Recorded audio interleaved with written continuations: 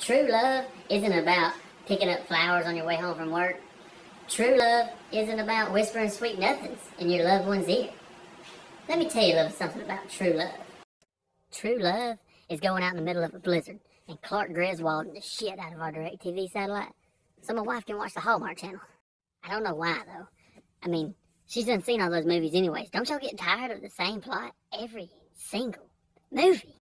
I was actually getting used to the idea of no more reality shows, but y'all finna see the first episode of Real House Husbands of Alabama, so stay tuned.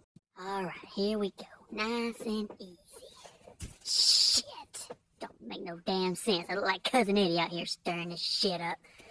Why is there so much? It just keeps coming. Like a polar bear's ass up there.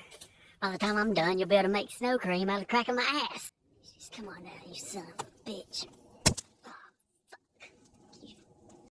I hope this worked, but if it didn't, who cares? If she has something to say about it, I'm gonna turn her ass into a popsicle. That's right. Broom handle sodomy going down tonight. Ain't nothing new in Alabama anyways. She's happy, so that means there's no need for broom handle sodomy.